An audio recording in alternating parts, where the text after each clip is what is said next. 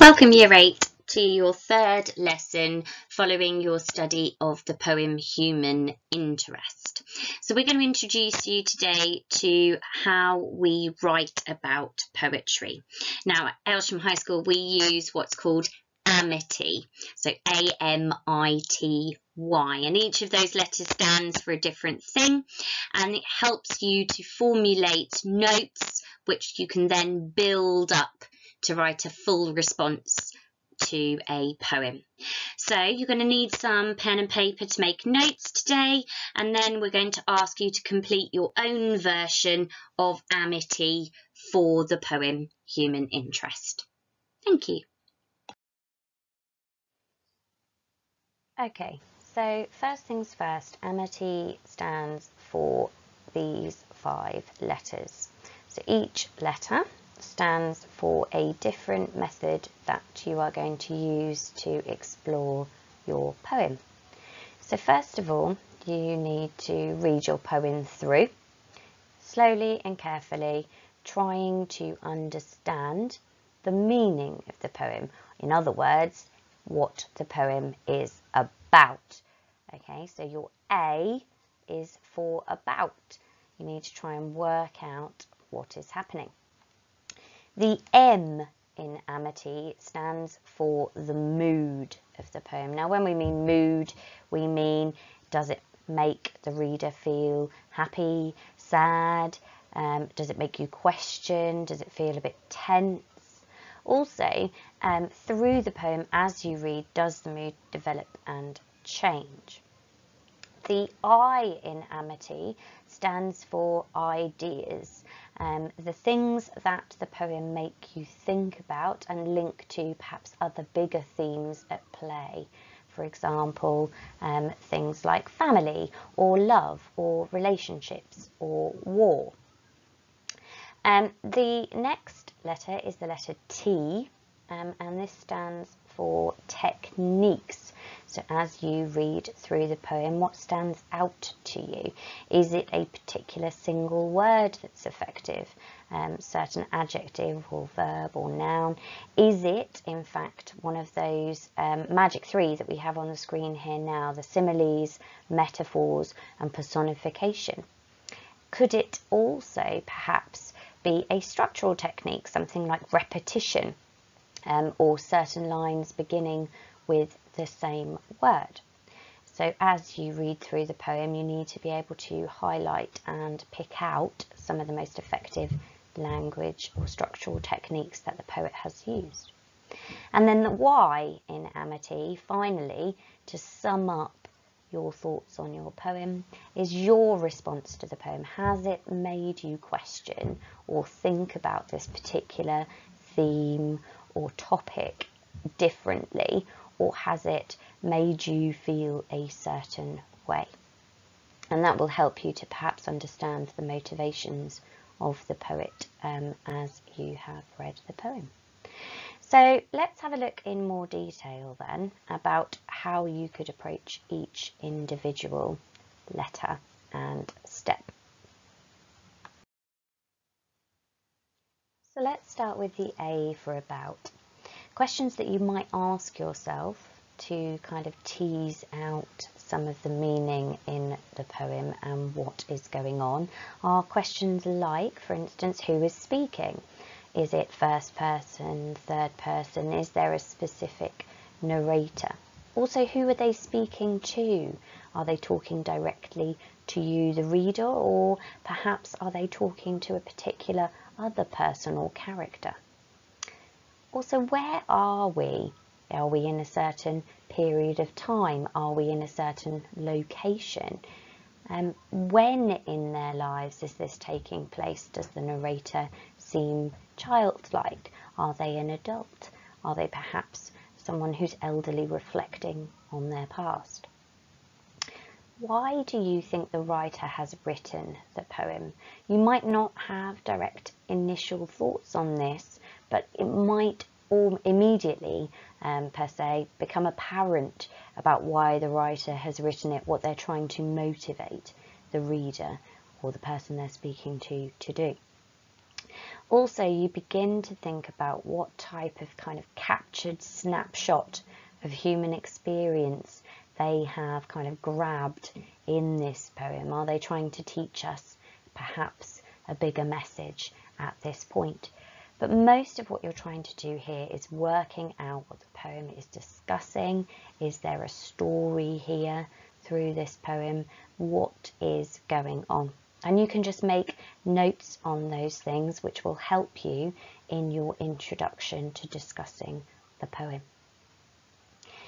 When we look at mood here, which is our second step, you might need to look either at the poem as a whole and how the mood develops, or you can even revisit the structure or the stanzas, if it's in chunks, in turn. Look at them as individuals, decide perhaps the mood, whether it's positive or negative, of each of those. For example, is stanza 1 wistful and kind of carefree? And then do we move in the second stanza to a more angry mood, something that shows resentment in the narrator's voice? This would show change. So the change in the mood would then display kind of a shift in either time or in the narrator's feelings and motivations. That might then be able to tie in to the overall message of or the theme of the poem. So having a look at the mood will help us to gauge how we're meant to react to the words on the page.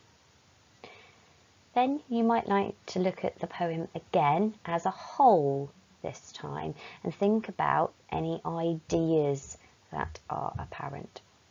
You're going to need to reread this poem really slowly, perhaps line by line, stanza by stanza, and think about it as a whole, as a picture here. Does perhaps as you read along the poem gradually open up or unfold these bigger thematic ideas to you? So for instance, if it's a poem about war, what side or aspect or bigger theme to do with war is it? Is it pro-war? Is it anti-war? Is it propagandist? That sort of thing. So it's delving in to the kind of motivations and ideas that might sit behind the poem. For techniques, you're going to aim to find 2 to 3 different techniques or single words that you can pick out as showing you meaning. Again, the writer has carefully chosen these words and techniques to craft a kind of picture, to create the mood, to create an effect on the reader. It might be that you've spotted a simile that works really particularly effectively. It might be a really carefully chosen adjective that uses emotive language. It might be that you've spotted some repetition of a single word through the poem which highlights an overall idea. You need to be able to find 2 or 3 because they will make up the bulk of your swan style paragraphs that you can do to discuss the poem in full.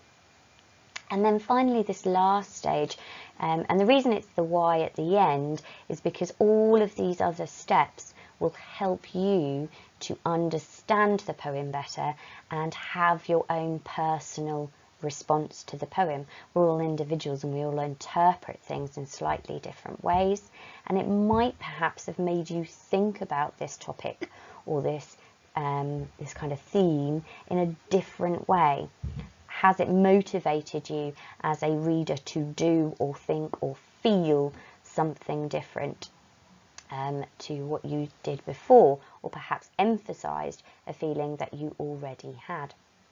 That will then help you to understand the effect on the reader and the perhaps motivations of the poet at the time of writing. So let's have a go at relating amity to human interest. Now the first thing to do is to have a reread of the poem and think about what human interest the poem is about. So that's your A from Amity.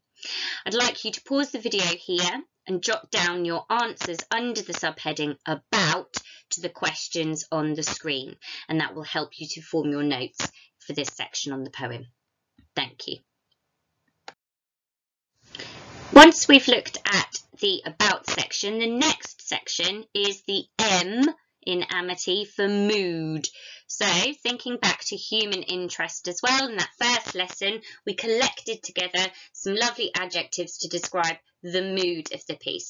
I'd like you to pause the screen again, please, the video again, and revisit each of those stanzas in turn and decide on the mood of each stanza. Pick out a nice adjective to describe it. Think about these questions again on the screen to assist you.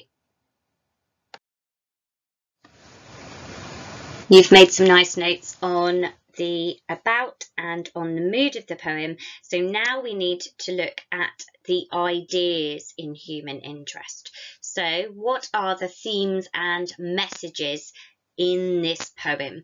What is the writer, the poet, trying to get us to think about some of these topics? Now, I've given you some topics on the screen, and I'd like you to reflect on what you think the poet is trying to say about these different things. So you have, what is the poet saying about someone's identity? What is the poet trying to communicate about crime and about murder? What does it make us feel about love, this poem? And finally, what does it tell us about lies and jealousy? Make sure you write your notes down under the subheading Ideas. Next, we have the T in AMITY, which stands for techniques. So again, looking at the poem Human Interest specifically, I'd like you to pick out 3 quotations which contain one of the following techniques and explain then the effect that either the single word that you've chosen or technique has on the reader. This is going to make up the bulk of your response, so make sure you pick good, solid techniques that you understand. You can choose single words that evoke emotional imagery, but then you need to be specific about the type of word. Is it a verb? Is it an adjective? Is it a noun? Is it an adverb? And make sure for each of the 3 that you choose that you explain the effect and impact that those techniques or single words have on the reader. Finally, the last part of your note-taking with regards to this poem is your response to it. So, we're all individuals with our own identities. We need to decide how we feel about this poem. What is your response to it? How does it change your ideas about the subject and mood that's presented? You need to be honest, you need to be reflective about what it's made you question or understand better. Think about how effective the poet was or wasn't in making you feel that way. Jot down some notes, because next we're going to look at how to turn all these notes for these different sections into your essay response for this week. Now that you've made your notes for each of the AMITY sections, what you need to do is think about how you are going to turn those notes that you've gathered together from your knowledge of the last 3 lessons, including this one, into a full-length response. So we use this AMITY structuring to gather our thoughts together, and then you have everything you need to be able to write a full-length response like the one on the right-hand side. Now, your first paragraph is going to be a combination of the first 3 letters in AMITY. So you will include your thoughts on what the poem is about to show that you understand the poem and what happens in the poem. You will also include any discussion on the mood of the poem and how that's created through the language and effects and whether that changes through the poem. And finally, the ideas and themes within the poem.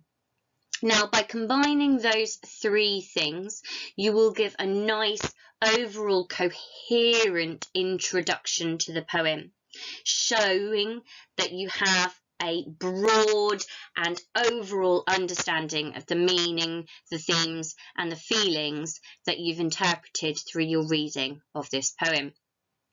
So that's paragraph 1. And it might be quite long because you have all 3 of those elements included in there. Now, paragraphs 2, 3 and 4 are where you then include your T, because we've done A, M and I, and your T is techniques. You need to be doing some language analysis for the bulk of your essay response. So that's why we got you to gather 3 quotations that show different techniques or single words, and then you use each of those 3 to write a swan paragraph on those. So paragraph 2 will be technique number 1, paragraph 3 will be technique number 2, paragraph 4 will be technique number 3. So your 3 quotations, and you will do full length swans. So your statement, then your quotation, then your explanation of the effect of that quotation on the reader, and then finally what you think the writer's intentions are. So that will go through those techniques through the bulk of your essay. And then the final paragraph, paragraph 5, probably going to be shorter than the other paragraphs. It is your conclusion on the poem. So that is summing up your response to the poem, the impressions it made on you as a reader, how it made you think or feel about some of those big ideas that were contained in there. For example, how it made you feel about this particular narrator's identity, how it made you feel about love or hate or crime, all of those things, and how it made you reflect. Summing up your impression as a reader following this deeper reading that you've made.